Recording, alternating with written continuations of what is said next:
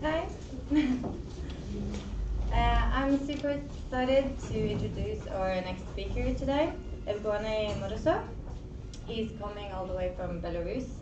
I guess most of you know him from before, but if some of you don't, Morozov is kind of a superstar at our office, or not only at our office. The only office man. Last year, he was named one of the 28 most influential Europeans by Politico, which is impressive, for his writing and research on political and social implications of technology. He has done an impressive piece of work on exploring the impact of internet on nations, states, and also on the democracy. His writing has appeared in various newspapers, such as the New York Times and The Economist, in addition to being a regular writer for The Guardian. That's, of course, not all he's done. He's written 2 books about the digital economy and thus shaped the discourse on this subject. Morozov believes that technology should be debated alongside debates about politics, economy, history, and culture. We couldn't agree more. Give a warm applause to Morozov.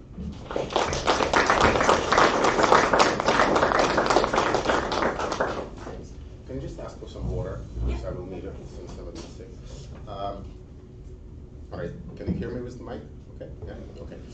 Well, thank you very much for coming, and it's a pleasure to be back.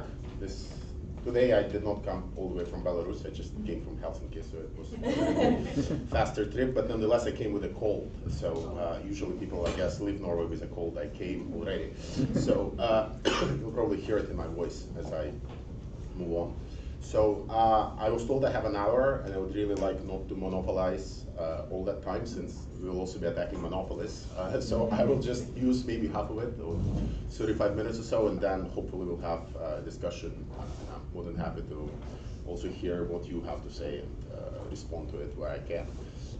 So I think I'll focus on 3 themes, and I'll try to sort of pigeonhole all my remarks within those 3, and we'll see if I succeed.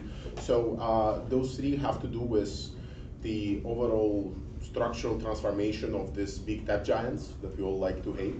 I mean, I would argue that they're not monolithic, that there is actually quite a bit of uncertainty in the services they provide and the sustainability of those services, and that there are certain quite predictable and rational pressures that capitalist competition exerts on them that shapes the relationship with the users, but also with governments and each other. So the first part of the 3, I would really like to highlight some of the transformations within the tech sector that I think are very important from a democratic viewpoint, especially.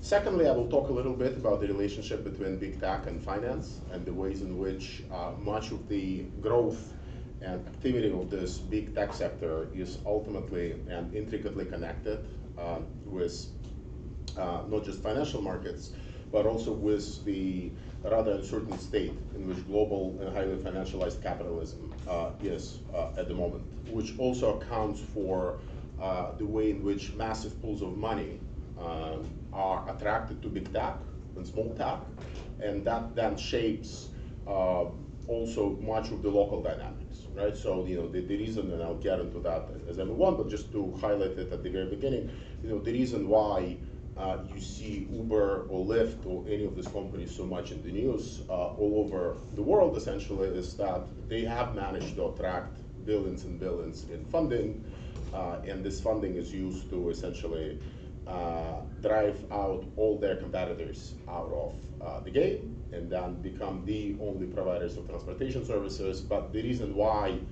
that can happen is because they have pockets that are deeper than their competitors. So in here, you really should start asking questions as to how come a company like Uber succeeds in losing, as they've done in 2017, $4.5 billion a year, right? So it's not a it's not a profit-making company, it's a loss-making company. And then the question you should be asking is, where does a company like Uber get the capacity to lose $4 or $5 billion a year and still stay in business continuously? So I will try to answer that question and give you a solution to that puzzle. And finally, I think it would be very useful for us to conclude by looking at some of the geopolitical themes in this big tech debate, because as you have seen this year and in the last few months of the last year, there is a growing competition of some kind between China and the United States, which has also finally led Europe to articulate some kind of a response, right? And I would argue that that response is not particularly strong or interesting or enough, but nonetheless, much what I would argue we are going to see with regards to big tech in the European context will be shaped not just by internal dynamics of the tech industry or the amount of money that financial markets can dump into it, but also by these geopolitical considerations, which you see also affecting trade, many other domains. They would also affect and are affecting the development of technology. And so the battles we're now seeing between the US government and Huawei, the Chinese firm, they are just a reflection of that, but I would argue that we will see much more to come, especially as the battle for electric cars and artificial intelligence heats up, and we are kind of moving beyond just focusing on 5G, as has been the case in the last 12 months, but I'll get to that as well. So let me go to the first theme, which is the internal dynamics of the tech industry. I think it's very common for us to think that these companies are monopolists. They have very comfortable positions in their respective markets. We tend to think that Google is relatively secure when it comes to internet search. Facebook is relatively secure when it comes to social networking. And this analysis of them as monopolists very often gives us a false sense of security, because many of us think that their business models are set in stone and that essentially they are impossible to disrupt. I think this analysis is partially true. Partially it conceals that most of the money that these companies make and most of the profits that they make, it does not come, strictly speaking, from their dominance in search or the dominance in social networking. It comes either from their sales of advertising services, or it comes from their sale of cloud computing services. Right? And when you look at their market share in online advertising or in advertising as such, the numbers are not as powerful as they are in internet search. So there is quite a bit of competition between Amazon and Facebook and Google when it comes to online advertising. When it comes to cloud computing, there is almost an open field with Amazon, Google, Microsoft, and a few other firms, many of them Chinese, like Alibaba, fighting it with each other for the dominance in the cloud computing sector. The reason why I'm saying that is that those two fields, including artificial intelligence, which you can lump under web services, are the fields where these companies actually make money. The fact that Google allows you to search something online, or the fact that Google allows you to use Gmail, or Google Scholar, or Google Maps, or any of those services, it does not really matter in the grand scheme of things, because what matters is Google's ability to sell advertising better than Facebook. Right? And the reason why I would like to emphasize this point is that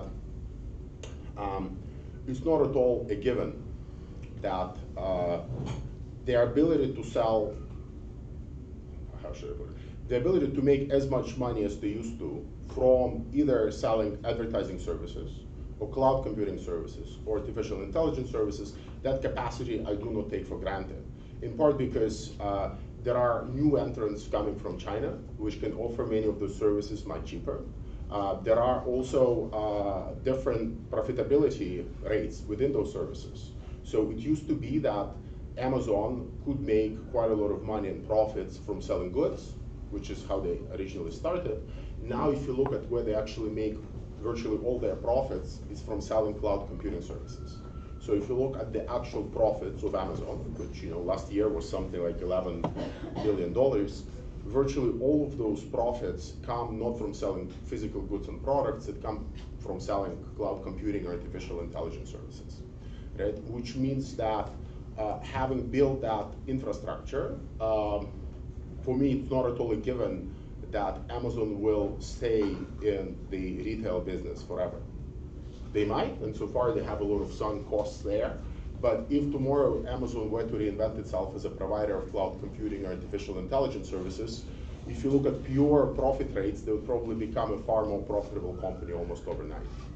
The reason why I'm saying it is that I do not take it for granted at all that the current model of Google and Facebook, which favors the provision of free services to consumers and users, while advertisers manage to sell advertising and buy advertising using Google systems, which is what accounts for much of Google's revenue and profits, I do not think that that profit is set in stone, nor do I think that it will stay there forever. Meaning that the benefits that so far have been touted as the benefits of the digital economy, which is the provision of free services. You know, you use Google for free. Why? Because somebody, in this case the advertiser, is paying for it. I do not take that as a background condition that will stay there forever. And I can very easily imagine a scenario where Google, Facebook, Amazon, not because they decided out of their kind of sheer creativity, but because capitalist competition exerts pressure on them, suddenly decide to either suddenly or slowly abandon the provision of consumer-facing services. Because ultimately there is so much more money for them to be made in providing cloud computing services to the CIA or providing artificial intelligence services to other corporations. Right? And I think for the purposes of kind of activist organizations, all that means is that the infrastructure that we have taken for granted, which is infrastructure like YouTube or Gmail or Google Search, I do not actually think that it runs on a sustainable model. Right? And I think it's time to perhaps start making those points in the public debate, because ultimately we are at the whim of capitalist competition. And if suddenly Google decides that there is just far more money to be made in artificial intelligence, or in providing mobility services through the self-driving cars, or in providing image classification services to the Pentagon, or anything of that sort, they will actually start quickly exiting consumer-facing operations. Right? So this is just to keep in mind, because we tend to minimize the uncertainty that this ability and necessity and almost imperative to compete imposes on these firms. Right? And I think it's very important to understand that that imperative is still there. And despite them being monopoly-like firms, they still have to compete for cloud computing, AI, and other services with Chinese firms and with each other.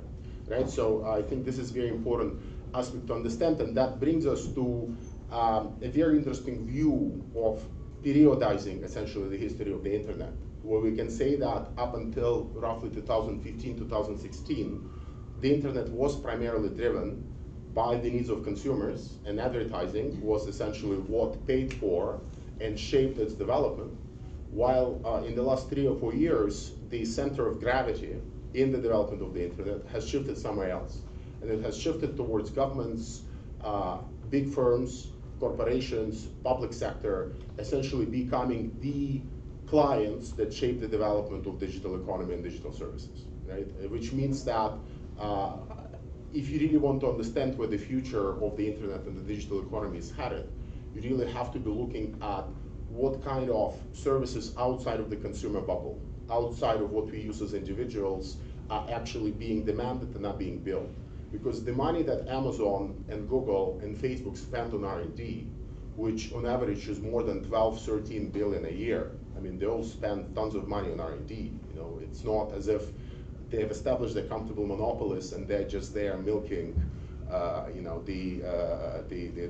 whoever pays for their services. They are actually investing quite heavily in R&D, but most of that spending goes precisely towards artificial intelligence and cloud computing, right? And I think that's one key dynamic that we should not lose sight of.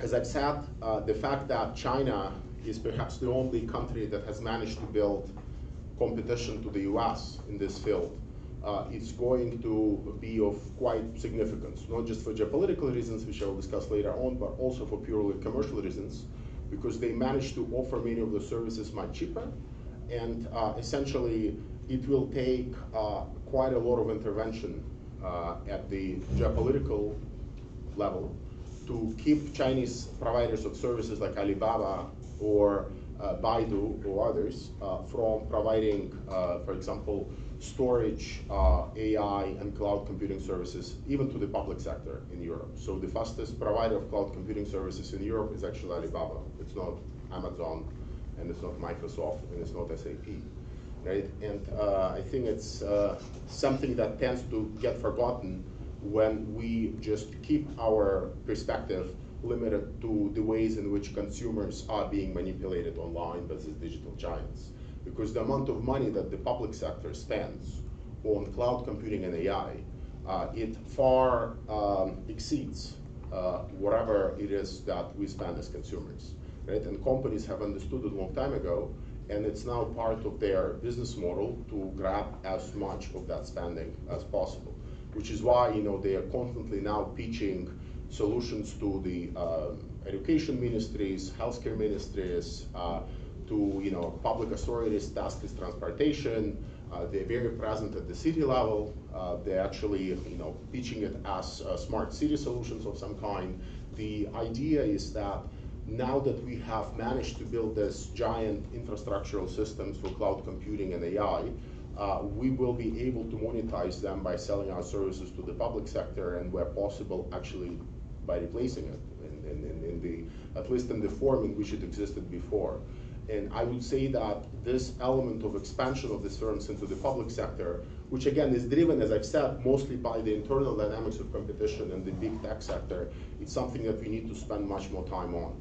And that the dangers that come from these firms, they are not primarily related to fake news or manipulation of public opinion or intervention in elections. They are as much shaped by their desire to grab as much of responsibility for essentially running essential infrastructure that relates to provision of welfare services and transportation services and many others, right? So that I think also should alert us that in the absence of a robust alternative infrastructure that might come from the state or it might come from somewhere else, but ideally should come from the state, there is no alternative but to use Amazon or but to use Microsoft or to use Google, because ultimately as you embark on this mission of digitization of the public sector, your options are relatively limited, and you do not have non-commercial solutions which you can just plug into and say, okay, if I would like to analyze all traffic flow in my city, I can actually build my own platform, or I can just go and opt for a non-commercial solution that just doesn't exist, right? And the fact that they do not exist also highlights this massive gap in absence of strategic thinking around things like artificial intelligence and cloud computing, right? And this is where it's very worthwhile to explore to what extent something like artificial intelligence should count as a critically important piece of infrastructure that should not be held exclusively in private hands of foreign corporations, in which case your strategy will be completely different. You will need to have an industrial strategy of some kind for the development of artificial intelligence. You might need to delegate that mission to your local domestic firms if you have them, and if not, you need to cultivate them. And that's more or less the debate that now shapes a lot of political discussions, even in mainstream political circles in France and Germany, where both countries have discovered that much of their even secret service and kind of surveillance apparatus is in the hands of American firms like Palantir. So the French have discovered that, which has suddenly made the subject of technological sovereignty a big theme, even for a relatively neoliberal president like Macron. So he has no problem talking about technological sovereignty for France and Europe, because they have realized that essentially if the current pace of outsourcing of critical technological infrastructure continues at its current pace, France will just be dominated by the American and Chinese firms, and which will then might result in industrial espionage and many other things. But the counter strategy towards that is figuring out what sort of alternative solutions, platforms, players you need to cultivate locally, which of course is a task that European governments have by and large forgotten how to do after 30 or 40 years of neoliberal policy. But let me talk a little bit about finance, the second part. So the dynamics of the big tech and the shift from consumer internet to public sector and kind of big client-facing internet. I think something that is relatively clear, but the role of finance in all of this is not quite obvious. In part because we tend to focus on catchy companies, which are always in the news, like Facebook or Amazon, and we tend to ignore the money that is behind them. So if you look at, for example, something like mobility services, so if you look at Uber and their closest competitor in the world called Lyft, right? So Uber, as I mentioned, is a company that loses billions of dollars a year, right? And the reason why it can afford to lose them is in part because they have very deep-pocketed investors behind them. The main investor there, of course, is this Japanese entity called SoftBank, which is not really a bank. It's a telecommunications firm which runs one of Japan's largest phone networks. But in addition, they managed to take very good advantage of the low interest rate environment in Japan and the financial crisis, and they have raised quite a lot of debt. So SoftBank is more than $150 billion in debt, and they do not worry much about it.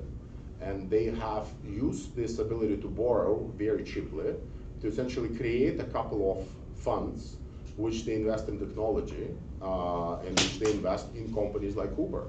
So in the case of SoftBank, they've created the largest technology fund called Vision Fund, where they've put some of their own money, I think around $25 billion of their own money, but they've also raised money from the likes of the government of Saudi Arabia, which put $45 billion of their money, the sovereign wealth fund of the Emirates, Goldman Sachs, Daimler, the German car company, and a couple of others. And essentially, it's a company, it's a fund with 100 billion spare capital, which dwarfs most of the large American but also European venture capital firms put together. And when you have a fund of that size, you can actually play very big, and you can not only make very big bets, you can ensure that the valuations of all the other companies go up, because there is just so much money chasing relatively few startups. So the reason why Uber now is preparing for an IPO, which will value the company at more than $100 billion, is in part because SoftBank has ensured that there is just so much money being put into Uber at valuations that are so high that everybody comes to believe in the fact that Uber is in fact valued so much, because there are investors willing to dump money into it. But the only reason why there are investors willing to dump money into it is in part because there are investors with too much money to dump and they have nowhere else to dump them. So it's a vicious circle of some kind, which you could otherwise describe as a tech bubble, which I think it's not a myth that we are living through times when a couple of players who already have very large stakes in rather dubious companies like Uber, they are interested in keeping those valuations where they are and perhaps even growing them, because that's the only way for them not to lose their existing investments. So you have this vicious circle where SoftBank now is incentivized to build a second fund of an even larger size and go raise even more money from Saudi Arabia and the Gulf countries, so that it can then go and pour even more money into Uber and thus drive its valuation even higher and bring it to an IPO where hopefully they will cash out and get their money back. Yes? What is IPO? IPO, it's an initial public offering, and it's basically when a company goes public on the stock exchange. So when you no longer are treated as a private company with just private investors, you go to the stock market, you list your shares, and you sell your shares to the public. So imagine in the case of Uber, when Uber goes public, when it does its IPO, which is planned for this year, it will be valued at some amount of money. So the investors will decide what its shares are worth. And right now, it looks like it will be valued at more than $100 billion, right? Which you might think is a crazy amount for a firm that loses $5 billion a year, right? It's not a company that's making profits. Nonetheless, it's valued so highly, in part because the expectation that its ability to lose so much money is there because, first of all, it has very powerful people and companies believing that it will eventually succeed. But success in the case of Uber means that it will essentially destroy all of its local competitors, be the only provider of mobility services, and then it will somehow make up for the money it loses now with tremendous profits 5 or 10 years down the road. And those profits might come from its ability to keep its costs down, because it will essentially switch to fully automated cars, so it will not have any drivers. And once you have no drivers, you have no labor expenses. Or you would be able just to raise the tariffs and raise the prices up, so you will actually, and nobody will be able to counter that because all the competition will be destroyed by that. Right? So that's more or less the strategy of big capital that stands behind Uber, that they can now take advantage of the fact that they have so much more money than anybody else in order to make sure that competitors of Uber essentially get out of business because they cannot match the low prices that it charges us. Right? So it's not a very sophisticated strategy, but the reason why I brought it up is to show you that, so Uber has this big pool of money behind it from Saudi Arabia, United Arab Emirates, Goldman Sachs, and others, but its main competitor, Lyft, have the same pool of money coming from somewhere else. It comes from another Japanese billionaire who is behind a company called Rakuten. So essentially have these two Japanese billionaires with plenty of money to lose fighting each other, and it all happens at the global scale, and the hostages and the victims, so to say, are the rest of us who, while enjoying relatively low prices in Uber now as consumers, we can leave the labor side of Uber aside for a second, we will discover that 5 years from now, there are only two possible alternatives. It's either that the prices will go up, in which case we'll start paying more for transportation if we allow Uber to come in and conquer the cities, which has not happened everywhere, or we will end up with essentially everything being automated in the provision of its services to a point where the prices will remain what they are right now, or would even go lower, but all the profits made by Uber and all the money that used to stay in the local economy, because local people that drove for taxes went out and bought cars and apartments and newspapers and whatnot, that money is no longer there, and the profits just flow from the local economy to investors behind Uber, which means that they flow from the local economy to Goldman Sachs, Saudi Arabia, SoftBank, and the others. Right? So I don't see how that story can end positively. The reason why I was giving you this example is only to show that so much in what passes for technology, so to say, Uber, there is this myth of this company being very efficient, driven by algorithms, and so forth. The real story behind Uber has to do with finance much more than it has to do with technology. So Uber, as it currently exists, would not be possible without this ability of SoftBank to borrow very cheaply, to dump so much money into it, and without the ability and willingness of players like Saudi Arabia to dump all this money that they have from oil into a company like Uber. Because Uber just would shut down. Without this channel of money coming in to keep it afloat, it would never be able to continue staying in business for as long as it has stayed. Right? And being able to retrace those steps in its development to the world of finance and to the global economy, and not just leave the analysis at the level of algorithms, I think is a very important step to make in our understanding of the digital economy, because if we do not do that, we end up having a discussion about transparency of its algorithms, the way in which it might be controlling its drivers, which is a very important point, which I do not want to downplay, but it still disconnects us from grasping what the only possible future of an Uber-like service is, right? Because ultimately, people who have been behind it and who have been losing $5 billion a year are not gonna let it go and continue losing money indefinitely. At some point, they would either want to get the money back or do something else with it, right? So, and at this point, I think it's quite obvious what they're going to do, and that something will be basically getting total domination of transportation markets in countries where they operate, pitching more and more solutions to the public sector so that they can actually not just offer taxes, but offer an entire panoply, if you will, an entire set of services. So it will be scooters, electric bikes, whatever they can, they will be replacing buses and trams, and that's happening in Europe, by the way. It's not, I'm not inventing some kind of dystopia happening in New Jersey. I mean, if you go to France, there are parts of public transportation system in Nice, for example, that at night, where it's very unprofitable for the city of Nice to operate night buses, they're already being offered by Uber. So there are certain parts of the map, transportation map of Nice, which are essentially within the hours of 2 and 6 are offered by Uber, with Uber getting paid by the French public sector and the city of Nice to provide those services. And I expect that as the budgets of many cities shrink, you will get this pressure to outsource as much of this to, well, Uber, but also Uber has competitors, right? It has Google's company called Waymo doing that. You have now alliances between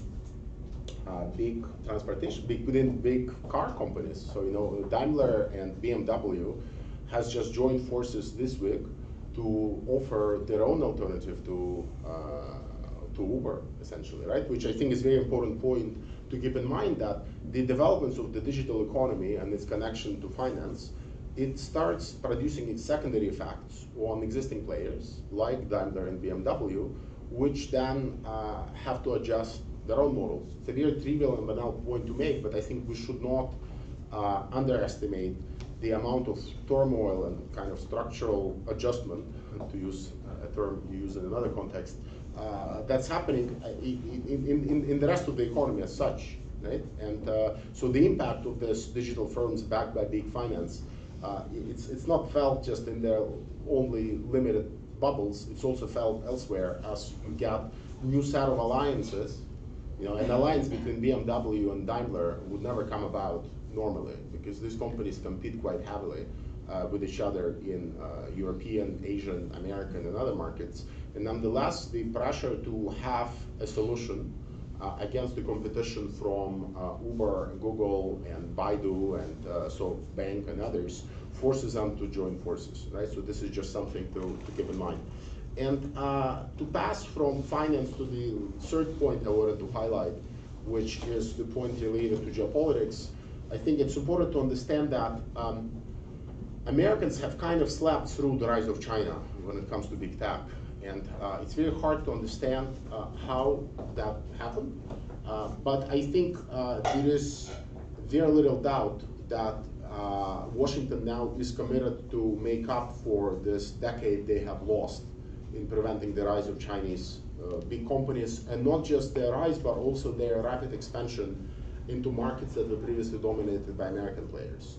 So the fact that you have Chinese grab a large share of the cloud computing market in Europe, for example, means that Microsoft as well as Amazon stand out to lose quite a bit. So you should expect Americans to start raising a lot of red flags about the reliability of Chinese cloud computing services. You will see exactly what we have seen with 5G over the last 12 months repeat with cloud computing and artificial intelligence services. To me, it's quite obvious that there is a realization that the most advanced part of the American economy, which of course has to do with digital stuff, and you remove Google and Microsoft and Amazon and Facebook from American stock markets, and you will see that there has been barely any recovery from the financial crisis. I mean, all of the growth in the American financial markets, essentially stock markets, has to do with the fact that these companies have been growing like crazy. I mean, there has been some negative trends, partly having to do with scandals around Facebook, but ultimately the most dynamic part of the US economy is that. You can throw in Tesla maybe there as well, but ultimately you remove these 4 or 5 big tech companies, and the American economy is not doing particularly well. So I expect that Washington will do whatever it can to slow down the rise of the Chinese firms, which, to be honest, have some structural advantages when it comes to the American ones, in part because they have far more data to build on, so they can build artificial intelligence services that are far more advanced, particularly when it comes to services like facial recognition, for example. they can just, because of close alliances between the tech firms in China and the state, it's just much easier for them to draw on databases of millions and billions of faces and essentially train their systems to do things which American firms currently have to pay for. So where Amazon might need to pay through its Mechanical Turk service to freelancers all across the world to label a database of images so that they can actually recognize objects one from another, which is what accounts for 80% of what passes for artificial intelligence. All this discussion we're having about artificial intelligence now, mostly it's the ability to recognize very basic things. It's the ability to recognize, cats from dogs on photos, and people from cars, and traffic lights from houses. I mean, that's what passes for 90% of progress in artificial intelligence these days. But nonetheless, you can monetize that ability very well, and this is what Amazon has done. Where they built Amazon Web Services, which was that cloud computing infrastructure I was describing at the beginning, which is fantastic for companies that do have large data sets, and they do need to be able to differentiate between different voices, objects, text, sentences, languages, and so forth. So for this massive analytical tasks, these systems work, but they have a different cost structure. And the cost structure of Chinese firms, because of their alliance with the state, because of lax privacy rules in China, and because of the way in which Chinese technology strategy is integrated with Chinese trade strategy, the Chinese firms just manage to offer many of the services cheaper than the American ones, which means that when they come to Europe, they also offer those services to clients cheaper than the American ones do. And I mean, of course, you can raise all sorts of political red flags about how they do it. I mean, the story which is discussed very often is the way in which the Zimbabwean government has left one of the big Chinese tech firms to get a database of 200,000 photos of its citizens in order to train that system to recognize faces of people with darker skin color, because previously the Chinese just had no access to such data, and then because of the intergovernmental contacts between the governments of China and Zimbabwe, you suddenly gain that capacity. So boom, now all of a sudden, the Chinese tech firm has the ability to recognize essentially, faces of people from Zimbabwe much better than any other company in business, because Americans might not get that data as cheaply.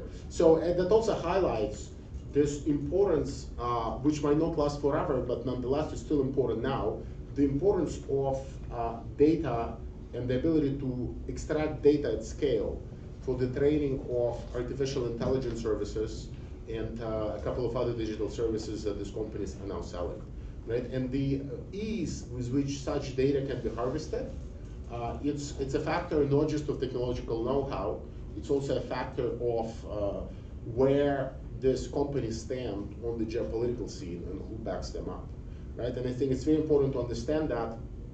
I think there are diminishing returns to data. So whenever you see that data is the new oil, and you see it on the cover of The Economist and elsewhere, I mean, to some extent it's correct, but there is also quite a lot that this rhetoric conceals. And there are different ways in which data is valuable, right? Data, when it comes to advertising, there is as much that Google or Facebook can learn about you, and after that, the utility of extracting more data diminishes, right? And it's quite obvious that most of us do not develop new interests overnight, and to understand 90% of our interests, it's enough to monitor us for a year. You do not monitor us for 100 years, right? And then, of course, you might need to continue monitoring us to make sure that our addiction to the service is still there, because ultimately, unless we go back to Facebook and we use Facebook, they lose a user, which badly reflects on the ability to sell advertising, right? So they might need to know what it is that we do. So they might need to extract data, but not because that data allows them to personalize advertising better, but only because it allows them to perpetuate the addiction that we have to the service, right? Which is a very different rationale for data extraction. But the same logic applies to training artificial intelligence systems, which is the other rationale for extracting all this data. On the one hand, you might say that the reason why Google or Facebook extracts data from us it's not only to sell advertising, it's also because we indirectly train their systems to recognize objects, to make predictions. So there is this other hidden use to data, right? Which I think ultimately, if you want to come up with a very heuristic, simple theory, which explains to you why these companies are valued as highly as they're valued now, it's that the data that they collect in the process of selling advertising also has a secondary use for which they're not paying, and that secondary use is using that data to sell artificial intelligence services and everything else. But what I'm saying is that that data also has a limited shelf life, that ultimately, there is as much as you can learn from the data that we are supplying to these firms about classifying objects, voices, words, text, and so forth. That I do not produce, I will teach Google how to recognize objects by selecting photos when they ask me to prove that I'm not a robot, which probably happened to you. So you have to choose bicycles that you see on photos of the city, and those are bicycles or not bicycles, you do it, but there is a limit as to how much that system can be taught, right? And ultimately you at some point hit a limit, at which point you no longer become valuable to Google and Facebook and Amazon or whoever else uses that system, right? And that kind of brings me back to the first point where I started, that we tend to assume somehow that the economics of the digital economy, they're set in stone and they have a certain dynamic, and that dynamic has a self-perpetuating logic to it. That I think it's the wrong assumption that ultimately there would arrive a moment where us, the users, as containers of data, as bags of data, if you want to talk in a very kind of brutal way, we would no longer be as useful as we were once. In which case, the interest in us also diminishes, right? And I'm saying it only because it's very important to understand that we are living through a point in history where it is correct to say that there is this scramble for data, as there used to be a scramble for oil, a scramble for Africa 100 or 120 years ago. But that is not going to last forever. That sooner or later you are going to essentially hit a wall where most of the progress in artificial intelligence will come from your ability to produce superior hardware, the ability to have superior chips inside your system, the ability to, integrate it with quantum computing, and it will not just be around data. So, it's important, of course, to understand the role that data plays in the digital economy now, but it's also very important to understand that there are limits, and we are soon going to hit those limits, at which point much of the progress and much of the competition between the Americans, the Chinese, and to some extent the Europeans, it will be shaped by other factors. At which point you really should start asking questions as to, well, do we have a supply of semiconductors that then go into, or do we have a supply of chips that will allow us to have autonomous development of artificial intelligence, or would we eventually be dependent on chips coming from China or from the United States or from somewhere else? And I think if we in Europe were really serious about developing an autonomous strategy whereby we would highlight and kind of mark artificial intelligence and to some extent cloud computing, but anything that is then connected to digitizing even the public sector as a strategic area, then we really have to understand what components we need to have under control, whether this is control of the state, of the public sector, or of trade unions, or some other non-commercial actors. But we need to understand what those components will be. And some of that might be data, but some of that might be having some kind of a semiconductor chip industry, or some of that might be something else. But without asking those questions, I think we will end up in a situation of dependency, right? And that dependency, right now, it's kind of healthy in some sense, because you have at least two providers, one in America and one in China, fighting with each other, and Europe can play them off each other. My expectation is that that balance might not be there forever, and that the fight, the geopolitical fight between China and America, somebody is going to emerge victorious in it. In which case, it's possible, of course, that all this talk that we now have about Cold Tech War is not incorrect, and that you will have these two poles, and that essentially America will be able, or Europe will be able to play those two poles against each other, you know, the way, I don't know, Finland or maybe someone else used to do it during the Cold War. But I doubt that that will be the case. And the next year or so will be the test for that. You know, to what extent the United States occupies and still has enough political and economic power in Europe to completely dissuade it from relying on Chinese products and services, right? And that's the big test. And what the retaliation would be if Europe does not comply and opts in for Chinese providers of AI or cloud computing or 5G. And I think that's a very big question, and European politicians have woken up to this question far too late. And in some countries, they have not woken up to it altogether at all. In part because they do not see what the retaliation might be, but I can assure you that if big German enterprises start having their cloud computing needs served by the Chinese firms, you will see an immediate effect on Volkswagen and BMW and Daimler and what they can do in America, in part because so many of their cars are assembled there, even if they're then shipped to China. Right, so I think it's very important for us to keep sight of this geopolitical background to the tech development, because ultimately, if we were to think of counter strategies, you know, and I'm more than happy if once we move into Q&A also to think about the role of other players. You know, there are clearly things that cities can do when it comes to articulating alternative regimes of data ownership, for example, right? So there are things which do not require kind of large-scale European or national level intervention. There are smaller things that can be done, but I think without having a global view of how much money and geopolitical power you would need to embark on some kind of a counter project, many of these local interventions will be kind of futile, right? And if ultimately you are thinking that your local mobility service built in your city with your fantastic public servants doing fantastic code and, you know, and whatnot, will be able to resist the luring efforts of SoftBank with $100 billion behind it, I think, you know, ultimately it's naive. So I mean, yes, of course, you'll be able to keep them out by law for some time, and you know, if you manage to change the discussion about these issues in the international trade bodies, maybe you'll be able to do it for longer than we expect. But without having similar institutions with similar amounts of funding, and with a very clever geopolitical strategy, I just think that very little of substance can be achieved. And then the question becomes, if currently all the money chasing AI startups, and even, you know, I'll give you an example which will illustrate the problem we're in quite well.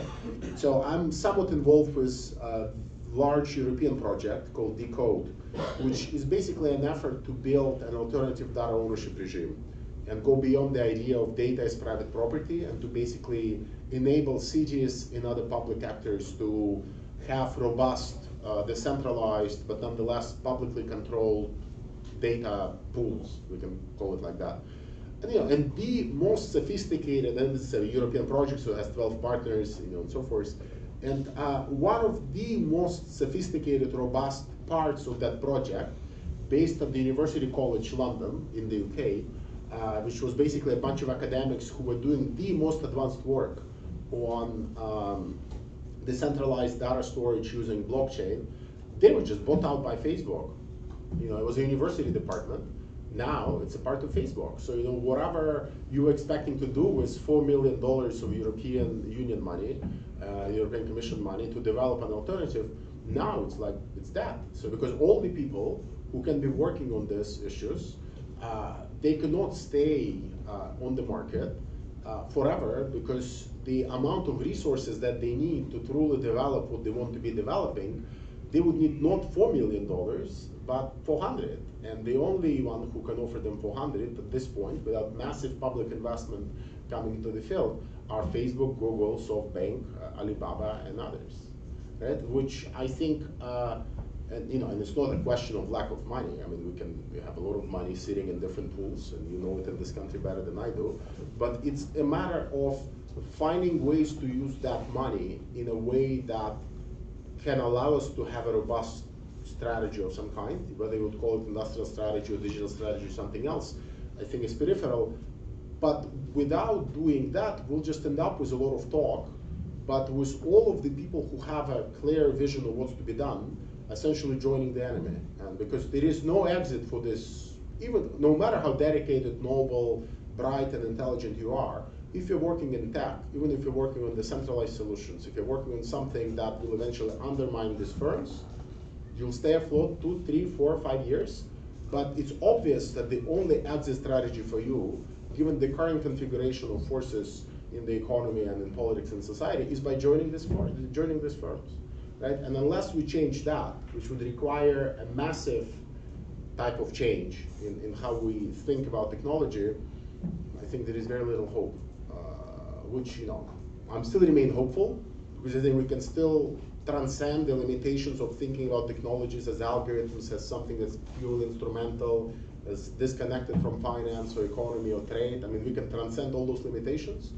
But once we do, without a clever political strategy of how we can mobilize money, political support, as we can explain these issues to all of the relevant players, from trade unions to pensioners to pension funds to whoever, I just think that without that conversation, we will not get very far.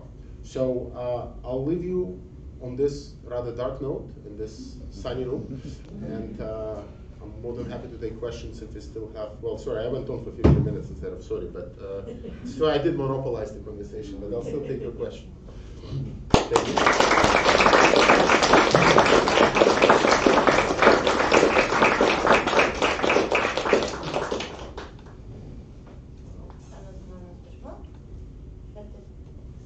Okay, thanks for your talk. I guess I can see the answer to these questions in some parts of the talk, but I still want to ask it. 2 reasons for asking a question. First of all, to understand the competition between the tech firms, but also to understand how to develop public sector industries. Because I was thinking when you said that Facebook and Google could be not as stable as you think. I was thinking about the books that I read about this topic written in 2008 or 2011. It's quite funny to see, like, they talk about MySpace, talk about Yes. all these things that are very temporal. But in order to develop AI, you need data. So this also means that you need, in order for new players to establish themselves, they need some kind of well or some kind of place to give, where people are willing to give away their data. So you mentioned the example with Zimbabwe, but where do these new players monitor citizens on a big scale? So up until now you have addiction as a driving force to extract data. Addiction, you said? Addiction. Yeah. But I don't see how the shift will come still, because the way I understood it is that these firms are keeping, like, extracting their data in silos. So Yes. you have Facebook and Google have an enormous amount of data now. Yes. And how are these firms not being, like, totally impossible to challenge? Sure. So, I mean, I didn't really get into the policy discussions now, but there are policy discussions in both in the US and in Europe that pertain to what we should do about these big tech firms, right? One solution is to push them towards sharing some of their immense profits with the rest of us. And in America, there is a very vibrant discussion about what they call a data dividend, which basically would mean that everybody would get something of a check at the end of the month, so at the end of the year, which reflects in one way or another the value that we have produced for these firms. This solution I find horrifying, because ultimately it leaves everything as it is now, so these companies can keep on growing and they can even enter new sectors and domains, from healthcare to transportation to education. And as consumers receiving a data dividend from them, we would even be happy in theory, because that means we'll get even more by way of a paycheck. But that logic is very flawed, because if you follow carefully what I said, the logic in which these firms work is that they harvest some data from us, right? But then that data is not only used to sell advertising, but then it also feeds into their government and business-facing services and businesses. And once they talk about data dividend, there is no recognition that we generate value also for their much more profitable government and business serving sites, and not just for advertising. Because if you just take the number of users that Facebook has, and you calculate what it is that we generate for Facebook without data, the number there is minimum. It's not, you're not going to get, it's not going to equal a basic income of some kind that you know you're going to get and live off comfortably. You're going to get a check of $10 a month or a year. It's relatively tiny because the assumption is that everything else that these firms do when it comes to AI and cloud computing has nothing to do with their consumer-facing business, which of course is nonsense. So this is one side, which is one possibility of what it is you can do, which is basically reduce everything to the question of economics, right? Calculate the value and give that value back to consumers. It's a very kind of neoliberal-friendly solution. The other solution is, of course, to break them up and to, in America, it's gaining force, this movement. So you will not only separate Facebook from WhatsApp and Instagram, but you will then also try to break up Facebook maybe into 4 or 5 social networks instead of just one. In the same, you can think of how you can separate Google Maps from Google, or you can separate, there are many things which they have integrated, and you can break them apart. That solution to me does not sound particularly good, in part because it just does not, it just leaves everything also almost as it is. It has nothing to say about an alternative conception of what a digital society should look like and what role data, AI, cloud computing should play in it, and how we can organize society differently. It essentially says, well, fine, once we break up those firms, then market competition one way or another will eventually tell us what the common good is and what will come out of it. So my proposal would be to do things very different.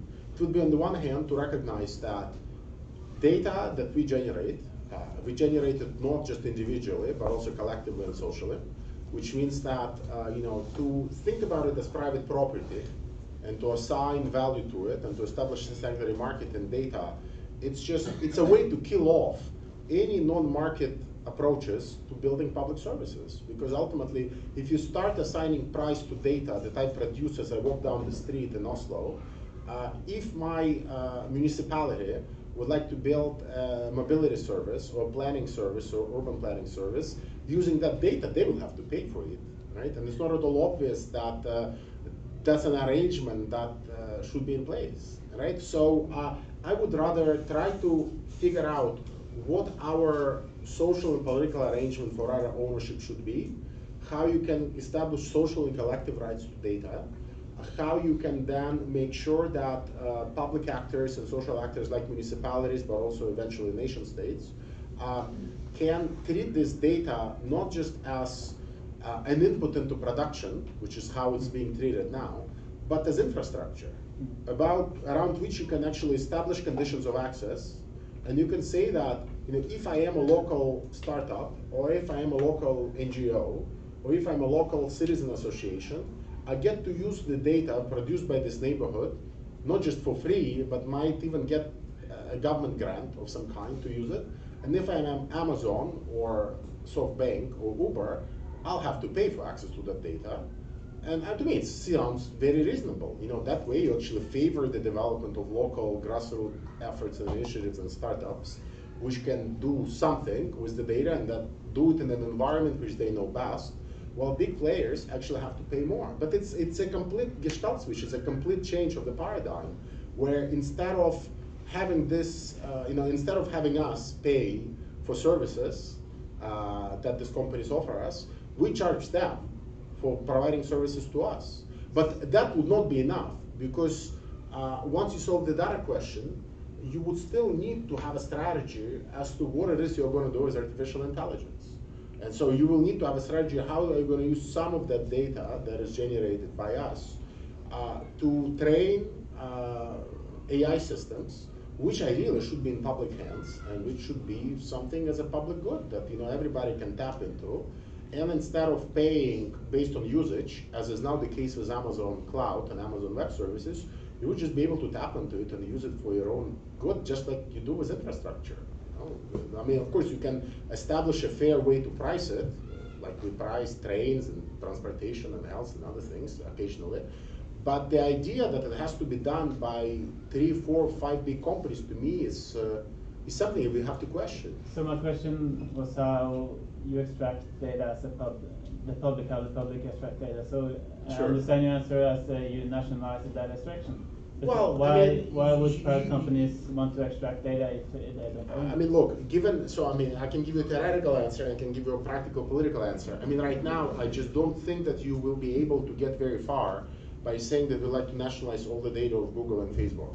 In fact, because you just don't have it. It's not stored in your country. You'll have to go and conquer California to nationalize it. That you can start figuring out a different legal regime, which of course will be a mess at the level of world trade, but you can still nonetheless figuring out how you can make sure that as the very first step, this company store all the data locally, in which case you don't need to conquer California anymore, in case you do decide to nationalize it. But then you also figure out how you can incentivize citizens to share the data that they generate, not just with the firms who provide the services, but also with other entities like the city hall and the municipality and all this thing, right? And because this space, it's very important to understand that these firms tap into the discourse of morality even. You know, they all talk about things like data philanthropy, as if, you know, all of us are data philanthropists that have to give our data to Google because Google is helping to fight cancer. You know, if you don't give data to Google, you are preventing the world from getting a solution to cancer. And that's the rhetoric that Larry Page and Sergey Brin occasionally use on stage. Right? And I think fine, but we can say that there are different ways to be a data philanthropist, and one of them is to be sharing that data with other non-commercial institutions. But in the absence of specific, very well-built services and platforms that have to be built by people who do not work for Facebook or do not end up working for Facebook, definitely remain at the level of rhetoric. You know, this is why having concrete, specific prototypes in cities is a way to go. But again, you need somebody to commit a pool of money, have a strategy, and keep some people on the payroll who can at least design those interfaces through which you can donate the data to somebody and gather data first of all, but then also donate the data to somebody other than Google and Amazon. So, I mean, practically, that's the way in which I would move. But then, if you manage to have a national strategy for it, and there is a very strategic and clever way, then you can accelerate many of those processes, again, through law, but then also by inserting certain provisions into tenders, which will make it prohibitively expensive for Amazon and others to bid on services which can be offered by domestic players much more effectively. Yes. Thank you, very interesting. Now you just answered part of the question I had. So I'll just turn to the example I was going to use. In this country, there's a very good sort of historical example pointing towards something that might be, might serve as an example for this. You mentioned that big data, the parallel has been made quite often. New oil, big data, new oil. Yes. Actually, when it comes to oil exploration in this country, the legal framework obliges big oil companies, all of them, to share their data, geological data, with the public, with the ministry. So basically, that's been a way to cap their future power over our continental shelf. Sure. So is that legal framework something that could be served as an example for this? So again, theoretically yes, practically no. In part because oil companies need Norway, data companies don't need Norway. It's a very simple answer, and this is where you just have nothing. You have no bargaining power over them. Your market is too small. China has bargaining power. European Union will have bargaining power if you manage to negotiate as a bloc. There is very little that would keep any of those companies in Norway. Like I mean, you are a very good market, very good country, very rich people, but you're too small. So they can afford to lose you. And unfortunately, that makes comparisons to oil very hard to pull off. You have many examples in this country. I even studied the example with the development of hydroelectric power 100 years ago, when you were developing, the energy from the, waterfalls and whatnot. And when you actually managed to set up a system where you invited foreign companies to develop all those resources, but you set in a limit. So, they could operate that for 10, 15 years, and then they had to revert back the ownership to the public sector. And you can think about equal systems for the digital economy. The problem is that there are very few incentives for the digital companies to actually comply with what you want them to do, right? Because in this sense, data is not like oil, because it's very fungible and it's very abundant. And unfortunately, you can do it if you negotiate as a bloc. So India can set a lot of conditions on Amazon, and they do. So there is a reason why the only countries that succeeded in pushing big technology companies towards the requirement of local data storage. So they basically have to keep data on the servers in those countries are Russia, China, and India. There is a reason why they have succeeded, because they're just huge, giant markets, and you cannot afford not to be there. Once you move beyond that, it just becomes very hard. So then you really have to understand how to do it at the European level, where the dissonance between member states just makes it very hard to have a coherent strategy. And also their difference in their kind of attitudes towards the US also makes it very hard, because you'll never get Poland on the same page as, I don't know, Germany on this issue, where the industry has a very different agenda sometimes. Was somebody else, I think? Yeah, okay. So maybe we should take a few, so that, because I think we're running out of time, so I'll just take a few questions. Yes. Yeah.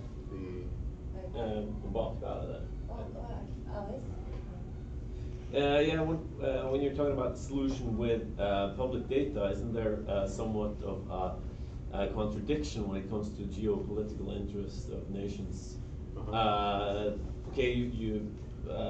One thing is like developing AI and stuff like that, which is obviously in the interest of the big geopolitical players, but also just gathering data on their own and also other people's, other countries' inhabitants. Yes. It's when it comes to the intelligence community, that's what they do, and I think probably the biggest or the most important single finding of the Edward Snowden leaks is basically that American intelligence services know what Facebook, Google, Yahoo, etc. knows about me. I'm just saying that it's not very realistic that they would just give that up, especially when because you were talking about the geopolitical context of. Sure, but I don't think they're going to give that up. I mean, I think my point was actually the opposite, that they, both the Americans and the Chinese are not going to give that up, because partly there are also state interests. There is a kind of a marriage between the state interests and the business interests in both cases. And in the Chinese case, it's even more kind of pronounced, because clearly you have an expansion of the Chinese economy, not so much in the tech sector, but in the construction sector and financial sector and insurance sector, and now also increasingly in the tech sector, linked very clearly to the government's enabling strategy. But no, I don't see by any means any disharmony. But when it comes to like making the data more of a public domain and sure, no, I don't expect the Chinese or the Americans to do it. Forget about it. Yeah. No, they're not going to do it. So I mean, in China, you don't need to do it, because it kind of the current model. Nobody's interested in building a fully democratic society of people with full rights in China. It's not on the agenda. They're interested in other things, and bridging inequality and other things. I'm not bashing China. I mean, but their current model for the kind of political society they're building, it works. You don't want any other model. You'll put social credit system and other innovations on top of it, but there is no problem they need to be solving when it comes to democratizing access to data. I mean, they already have the most advanced AI imaginable, but in America also, I just don't think that it will be on the agenda anytime soon. And if you look at the political debate in the U.S., it's there is no disagreement whatsoever between somebody like Bernie Sanders and Elizabeth Warren and people on the kind of right-wing Trumpian side when it comes to their hatred of Chinese tech companies. Some people hate that, the right-wingers and the Republicans hate them because they present a threat to American national security interests, and the Bernie Sanders and Warren hate them because they present a threat to American workers, because they threat to put Amazon and Microsoft out of job, out of the market. So there is a very coherent response there. In Europe, we can debate to what extent you might clearly, I do not expect the German security services to be behind the agenda of public data accessible to, but I think it's more of a battlefield than it is in China or the US. In part because you can get industry on your side, I think, at least parts of that industry on your side. Sorry, I promised to take more questions before answering, but Så let's do du it tar now. bare alle dere tre på første? Jeg bare hopper over. Hopper over? Yeah, yes, it was partly answered, but the relationship to the military industry. Yes. Can you say something about that? Because, Mhm. for example, when Norway buy fighter planes, we don't buy it from China, we buy from the USA. Can something Yes. similar be happening when it comes to the? Well, you don't even buy it from France, as far as I know. Mm. It's not just China. It's just that there are certain. But yeah, I'll tell that. Yeah. Mm. Yeah. I'm thinking about like a conflict of objectives, because how would you tackle like the arguments when it comes to like the green shift, that these solutions are needed now, and also Yes. arguments that you shouldn't just when you evaluate like how polluting something is, like it takes like the entire production line into account, and the argument would be that it's wasteful to just start a lot of unnecessary industries when you already have the solutions that you can buy them. And and the argument is that we need these solutions today instead of Sure. yeah. No. Are there others, or should I answer? Are there other questions? Er det noen som har flere spørsmål? Audun, vil du holde stridet? Nei. No. Okay. So let's start with the military. I think increasingly here the situation is not clear, because on the one hand, if you look at Europe, so you have now two competing, almost schizophrenic kind of messages that come from the political elites, including the military elites.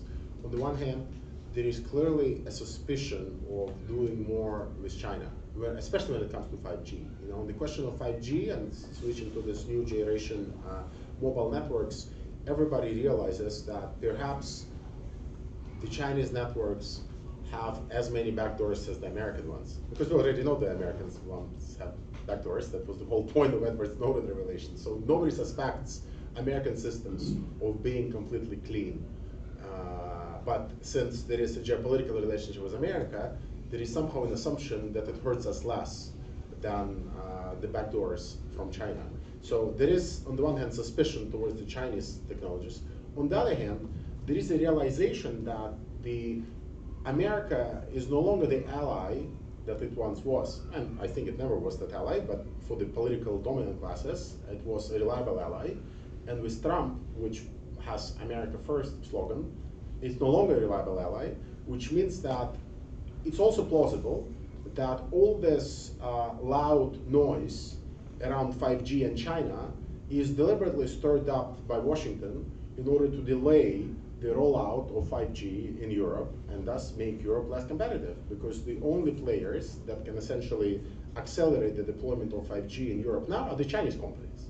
So there's also counter strategy inside the military and inside the national security apparatus in Europe, which basically tells you that unless we do business with China now, we will be behind economically, strategically, security-wise, and so forth. And I think that applies to a lot of issues when it comes to technology, not just to 5G. In part because on many of them, Europe has lost the capacity to provide and furnish many of the components domestically, or we never had it when, on the airplanes and many other things. So I think much here is shaped by the elite perception of just how reliable the transatlantic alliance, quote unquote, is. And if it's no longer seen as something reliable or something where you can actually trust Washington at all, then I think you'll have a much more of a pushback towards either diversifying the bids, so to say, so maybe it will not just be China, maybe it will also be, I don't know, India or Brazil or whoever has the capacity to deliver those resources. But I would not expect the same permanent bowing down to the interests of Washington as has been in the last 20 or 30 years. In part because there are just no signs inside the Trump administration that they're receptive to the interests of the other side, where they have the power to grab the blanket on themselves. Like, I just don't see it. Like, and I think it's becoming very hard to defend among the pro-transatlantic decision makers in Europe, that kind of attitude. But beyond that, I just I spent not enough time inside the military circles to answer it in many more depths. On the question of the sort of to what extent there is urgency in these issues now, given the problems we have with regards to the environment and the necessity and urgency of green transition, I think here it's up for debate. To some extent, the rhetoric coming from these firms is dubious and duplicitous, because what they say is that they do allow us to do things much more efficiently and much greener. So Google, if you listen to them, they will tell you that their ability to deploy artificial intelligence in their own servers and in their own kind of infrastructure has allowed them to cut their energy bills by 40%. And this is now a service which they're now trying to teach to everybody else, because they've managed to use AI to cut down their own energy costs, so now they turn it into a service that other enterprises can tap into.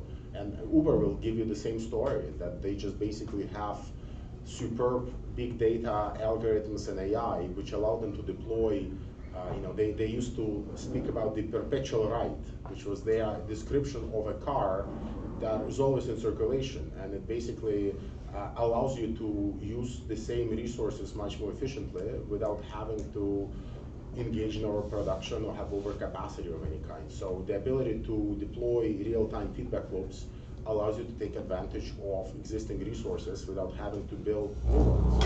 Airbnb will give you the same story about the ability to use existing houses instead of building new hotels. So I think not all of that is false. And that, to me, it's obvious that if you have the ability to tag every single object with a sensor, if you have the ability to then control resource use, if you have the ability then to monitor resource use and to adjust all of these networks in real time, you will achieve better use of resources. To what extent the costs of doing that are higher than the benefits, it's an empirical question, right? And it's true, of course, that none of this comes for free. You need tons of minerals, you need cobalt, you need many other ingredients that go into many of these devices. You are burning a lot of energy to run the data centers. There is tons of electronic waste that occurs. I mean, I'm not denying any of that, but that's something we have to settle empirically, I think, because it's also, I just don't want to deny that there are real benefits to using digital networks and sensors and devices in order to optimize our current resource use. It also seems to me an obvious point to make. So how do we balance those two?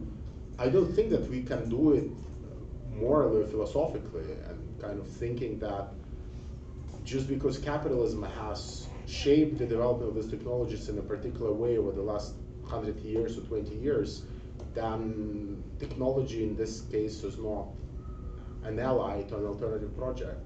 But on this issue, I know that we can debate it all day. I mean, I've had those discussions in many places with people who have a much more philosophical reading of technology than me. I have a very pragmatic, materialistic, Marxist reading of technology. For me, technology can be repurposed to a very different end, with a very different political project. For many people who are much more of the ecological bent, it's evil to be feared and kind of rejected. And on this, I don't know how we're going to settle this, but I'm more than happy to hear what you're going to say. I think you misunderstood my question. Possibly. It's just that the argument is often that it's urgent to implement these things now, Yes. then you're in essence talking about establishing an industry. So establishing your own industry takes time. So it's like Sure. the argument for, and we see that in like Norwegian municipal policies and national policies, that instead of like making your own products, they Yes. buy it from other areas, and then Yes. they use those environmentalist arguments, or they might get the backlash from environmentalists that, oh, but this is wasteful, and building your own industry and stuff like that. So Sure. Okay, now I think I get it better. it's just No. like that So conflict in of my case, objectives. yeah. So in my case, as I've been, maybe I should make this point sharper next time I give this talk. No, I just don't think that you can get it as a service. So like that will be the way to frame it. So you can get, AI as a service, cloud computing as a service, mobility as a service, anything that is offered as a service, which means that it's provided from the cloud by somebody else, and you're just on the receiving end, and you don't need to worry about anything. It will just come from somewhere. To some extent, it's an argument made about trade. It's almost the same argument. Just let whoever can do it more efficiently do it, and then you'll just reap the benefits of it. I just don't believe in that, in part because of the extra geopolitical considerations I have outlined, because of extra uncertainties that arise from capitalist competition within these firms, and the extra imperatives that their embeddedness in financial market imposes on them, I just do not think that this is a clever strategy for the public sector, because you cannot be sure of anything. You strike a deal with Amazon, and Amazon discovers that it can make much more money in, Denmark, and you no longer have Amazon Cloud serving your education school or whatever, healthcare system. You think that you no longer need to invest into production of digital networks through which people can, consume academic content. And that to me is still a mystery. Why on earth a country like Norway cannot build a decent, well-functioning alternative to Google Scholar? I really do not understand why the entire academic world of the world has to rely on a service which Google can shut down tomorrow. There is zero money that Google makes from Google Scholar. To me, it's not obvious why countries and entities that have had the money to develop it, it wouldn't take a lot of money to do it, have assumed that this public goods can essentially be delivered by private companies pursuing their own agendas. And to me, this assumption is just wrong, because we have seen that Google has absolutely no problem turning off the services once they understood that Google Plus is shutting down tomorrow, March 5th. That's when Google Plus goes down. If you have built anything on Google Plus thinking that will be the social network of the future, boom, it's not there. Right? And to me, the idea that you can somehow cleverly exploit this in the long term and you will be on the winning side as somebody working for the public sector or for the government, I just don't believe that. Ultimately, because nobody has any clue, including these firms, how all of these dynamics of inter-industry competition, the embeddedness of financial markets, and the geopolitical environment, what it's going to mean for Huawei, Alibaba, Apple, Facebook, Google, and everyone. Nobody has a clue where these firms will be 1 year, 5 years, or 10 years from now. So building your healthcare system, or education system, or transportation system on them, it's like playing with Russian roulette. You might be lucky, but you might also not be lucky. And chances are you will not be lucky most of the time. And that to me is an argument for developing an alternative infrastructure for doing all of these things. Good? Yeah. All right. Thank you so much.